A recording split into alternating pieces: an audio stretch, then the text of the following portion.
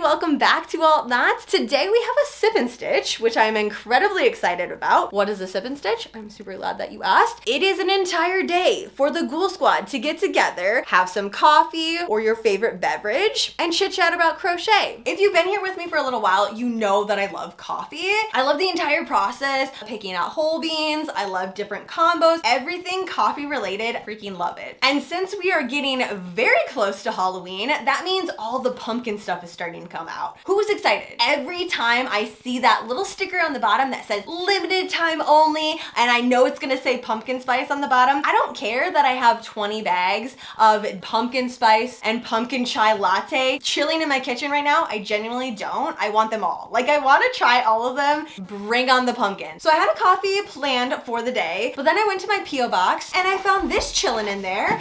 Okay. There was no note, no letter, or anything like that. It literally just said from Paige. If you are Paige and you sent this to me, thank you so much. It could not come at a more perfect time. So I know that there's gonna be some fun flavors in here. 5-bag sample pack. Let's see what flavors are in here.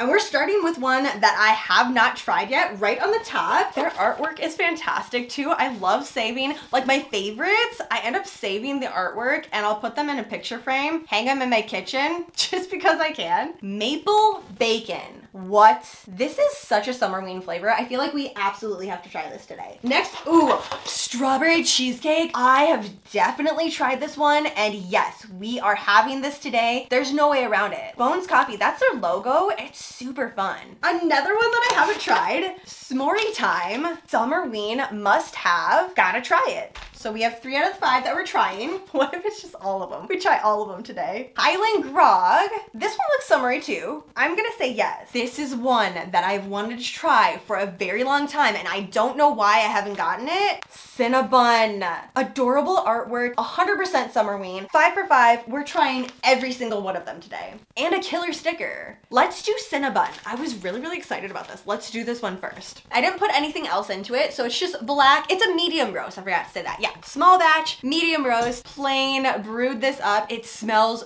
freaking amazing though. And it's delightful. Yeah, this is definitely a must-have. In the morning time, oh my gosh, that's gonna smell so good just coming downstairs to the smell of cinnamon coffee. I just need to set it down. On to the pattern that I'm gonna be working on today. Because the theme of Summerween in the Yarn Dungeon ended up being creepy cute plushies, I feel like I should definitely do one more. It was like the very first week of Summerween. Made an ice cream cone from Made by Jody 666. I made quite a few of those actually.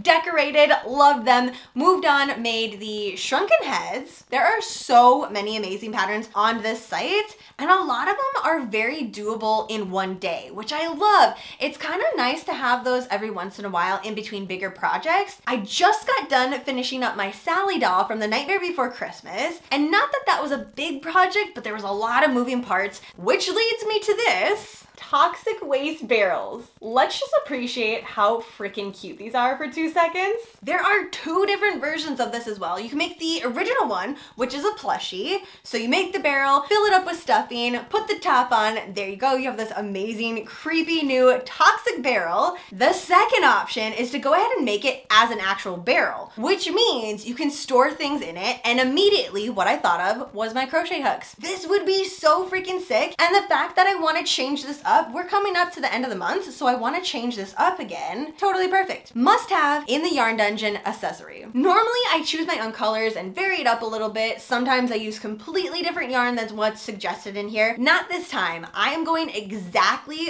by what the pattern says, and here's the reason why. Had a chit chat with Jody and found out the reason this yarn is used for this particular pattern, it glows under UV light. Done and done. Headed out to Michael's to try to find this. It is Neon Craft Yarn, Michael's brand, and it is hard to find. So if you see this and you love it and you're getting excited about it as well, I would highly suggest looking online first, scrolling down, putting your zip code in, and see around you where it's gonna be, or if it's gonna be better to order online.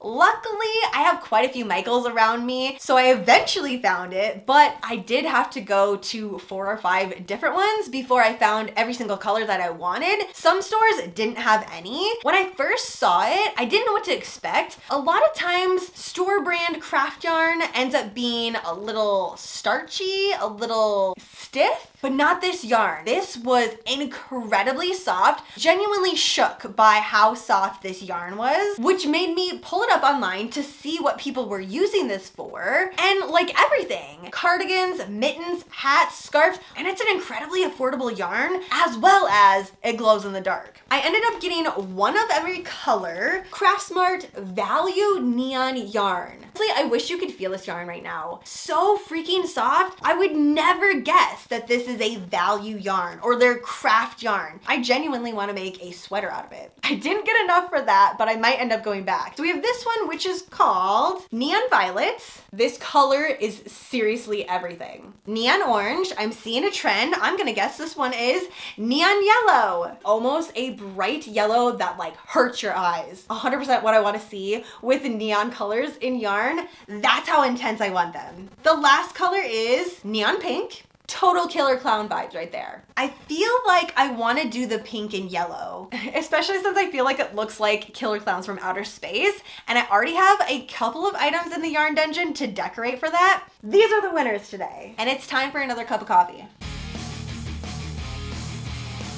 This one smells and tastes like marshmallow, which is my all-time favorite scent and smell in the entire world. I honestly have lotion that smells like marshmallows because I love marshmallows so much. This cup is not gonna last long at all. Using my new gadget again to read off my pattern, it seriously helps my neck because otherwise this would just be flat on the ground. All right, what else do I need? Stitch marker, I need to grab that. I always forget the stitch marker. It's just habit at this point in time. We're gonna go with a pink base and a yellow top, or like the ooze is gonna be yellow. Barrel 2, empty barrel, that's where we're gonna start. Oh, I also need to grab pen and paper because I officially have lost my stitch counter. I thought maybe it was just in the yarn dungeon somewhere and I was eventually gonna find it. It's been over a month. It's pretty safe to say that it is lost at this point in time.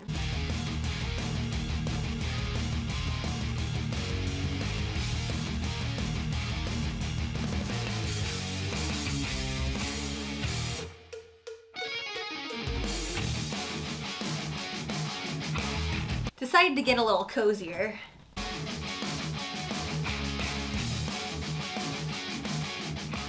Dessert in a cup. That's what this one is. Found, especially when making stuffies, it is so important to stretch. And like, give your hands a little massage every once in a while. They will totally thank you.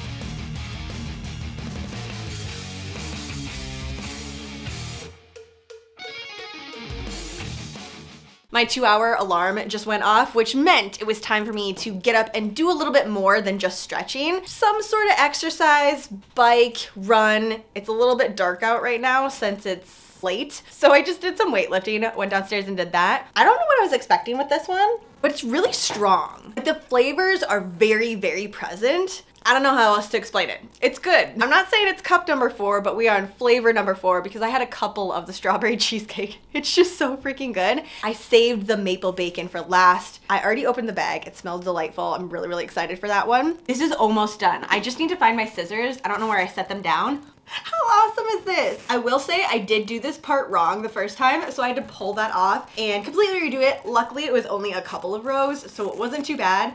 Then you're supposed to flip this down like it is already doing. But when I worked it up, it looked like that, which is kind of cool in and of itself. It's like splashing action motion of toxic waste inside the barrel. That's the end. Like, that's what it's supposed to look like. I need to sew this all down. Oh, I don't think I cut it long enough. This would be really fun to mess around with the length of the drips. My Sam stuffy from Trick or Treat holds all of my scrap yarn. This is gonna look so freaking sick in it. This is just from the past couple of days. And I end up using it for stuffies. Whoa.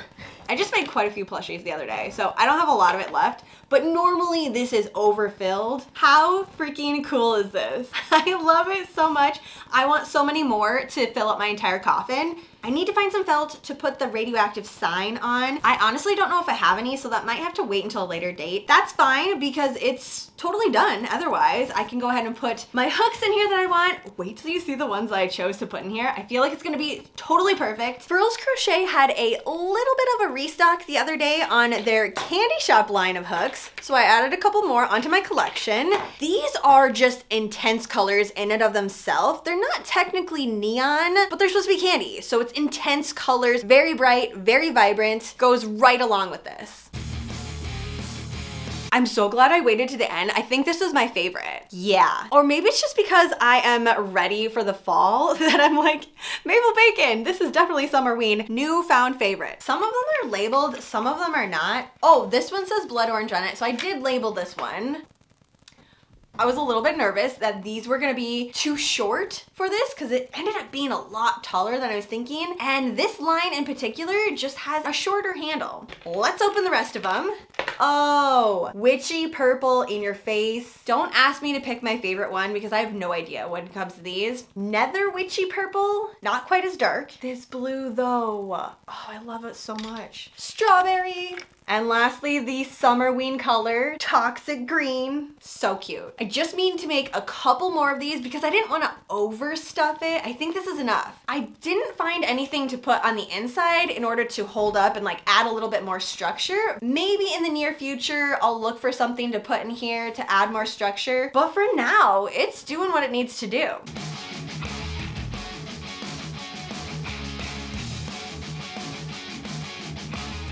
All right, ghouls, it is time for me to go to bed officially, but I had a lot of fun. Thank you for hanging out with me for a sip and stitch. If you love this and you want to hang out again, please give it a thumbs up. Let me know in the comments down below. Also, if there's a particular type of coffee that you want me to try, shout it out. I have a very long list that I'm going to be working through, but I can totally add to it. Definitely make sure you check out this pattern from Made by Jody 666. I will 100% be using this yarn again to make my next version, just switching up the color combo, but this yarn did exactly what I wanted it to do, and it looks amazing in the dark. Otherwise, that is it for now. Have a fantastically spooky rest of your day, and I will see you in my next video.